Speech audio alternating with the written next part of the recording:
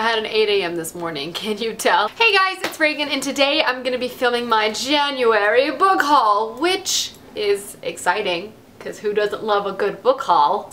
Anyway, so this month I have a few books to show you guys. I've been doing pretty good on my word to control my book buying, but as we all know, I still buy the books because I love the books. But let's get started. The very first book I have to show you guys is not a book, but a graphic novel, and it is Saga Volume 4, Shock, Surprise. None of those things are true, because this isn't surprising. This is the 4th volume to the Saga graphic novel series, which I love. I really enjoy this graphic novel series. I'm sure many of you have heard of it. It's just a kind of space Romeo Juliet opera thing. It's awesome. It is for adult audiences. I haven't read this yet, so no spoilers, but it's gonna be a great time. I literally just flipped this open. It was just like oral sex. I'm not kidding about mature audiences only, people. Next is a book that I totally bought on a whim in Barnes & Noble in California. I think I just wanted to bring home a little souvenir. And it is Into the Wild by Jon Krakauer. Is this considered nonfiction? I don't know, but it tells a real life story about a man in the 1950s, like a really wealthy man, who just gives up everything and wanders into the Alaskan wilderness, and then his body is found sometime later. It sounds intense and very interesting, and obviously because it is a true story, it kind of carries that extra weight. I've heard really great things about this, and I honestly feel like one of the only people who haven't read it, because when I picked it up to buy it, like 4 people stopped me and was like, oh, that's a good book. And I was like, how have I not? So I bought it.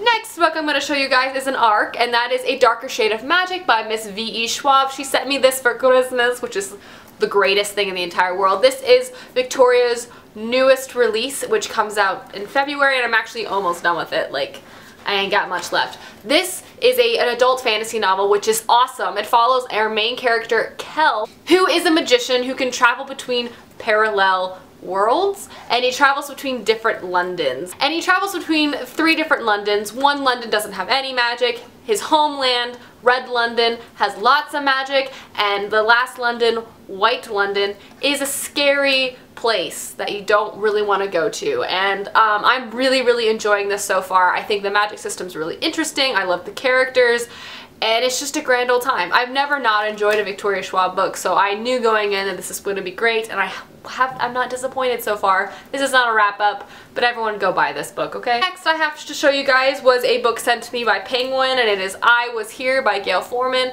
I feel like the only person in the entire world who has not read a Gail Forman book. I haven't. Anyway, this book follows, I think, a girl whose best friend committed suicide, or maybe she's about to commit suicide. Not really a genre that I like to read or usually read, that being contemporary, but I'll see. I'll see if this gets good reviews, and maybe I will pick it up as well and let you guys know if I enjoy it, but yeah. The next 2 books were also sent to me by Penguin, and it is Blythewood and Ravencliff. And this is a paranormal fantasy book, I think centering in around a boarding school, which sounds really intriguing, so that's why I was like, yeah, send those to me. So I actually am quite excited to read these, especially when it's like, because I love a good darker and atmosphere, little angsty young adult paranormal fantasy book set in a boarding school. It just sounds like a grand old time. So, and these covers are really nice. Really nice. And the next book Penguin sent me is Zodiac by Romina Russell. This is a fantasy/sci-fi novel centering around astrology. There are obviously 12 zodiac signs. I'm a Cancer, if you're wondering. And in this novel, everyone should be aware of the 13th sign, and I think that 13th sign comes back or is reigning, doing evil things, so. And the last book Penguin sent me, which is the greatest thing ever, and I would have pre-ordered this book if I didn't get it early, and it was Gathering Darkless by Morgan Rhodes. This is the 3rd book to the Fallen Kingdom series, which I really like. Kingdoms follows 4 different perspectives in a fantasy setting. It's really great. If you're intimidated by fantasy, the Fallen Kingdom series is really a great place to start, especially if you want to read from multiple perspectives. I'm planning on reading this very soon.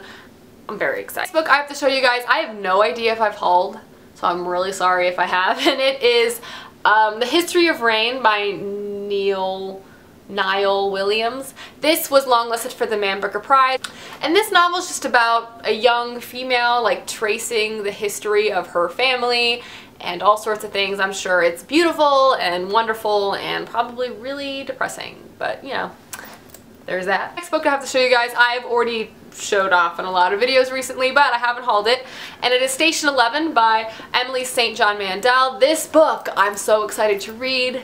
As I've also said many times, this is a post-apocalyptic novel in which the world ended, for this theater troupe anyway, in the middle of the performance of King Lear, so it just follows them after the world has ended as a theater troupe, and I don't know, it sounds kind of quirky and weird, and it seems like something I'd really enjoy. I did theater for a long time in my life, so it just sounds like a fun time. And the last book I have to show you guys is The Miniaturist by Jessie Burton. I've heard such great things about this book, especially near the end of the year when everyone was putting up their top whatever books of 2014. A lot of people mentioned this, which made me really intrigued, and I ended up picking it up at Half Price Books for $13.49. Screaming good deal, everyone.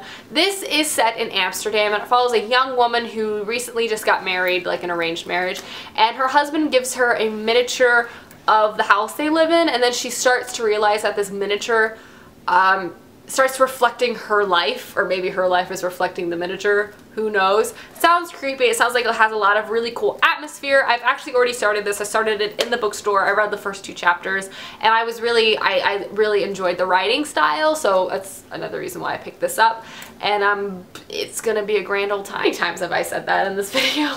Alright guys, that is my January book haul. Hopefully you enjoyed. Let me know down below any books that you're excited that you just bought, and I will see you guys soon with another video soon. Goodbye!